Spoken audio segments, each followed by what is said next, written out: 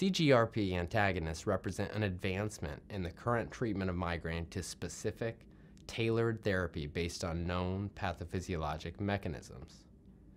Several oral medications that are under investigation for use in migraine exist.